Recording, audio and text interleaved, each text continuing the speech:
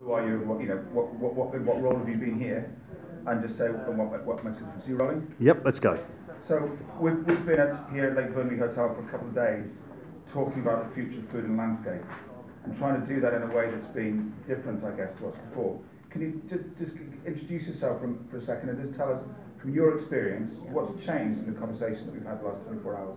I think my name is Ruth Jenkins. I work for Natural Resources Wales. I think it's been really enlightening over the last couple of days just to see where that farming community is and how ready they are to work with us in a different way. We've tried to describe what we think we should look like in the future and how we should be working with others, and we've been amazed over the last couple of days just to see how farmers and the farming sector, real people that manage real land, really want to make a difference to the things that we want to do in Wales.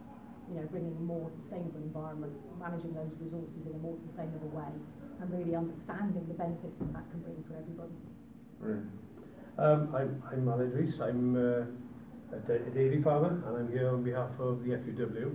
And I came here yesterday, very sceptical, to be honest with you, being invited by Natural Resources Wales, not really knowing what we were going to achieve and what the goals are. But I must say I have been very pleasantly surprised that start off that we can talk openly about challenges that we both have, you as a body to deliver things, and us as land managers and what we want out of it.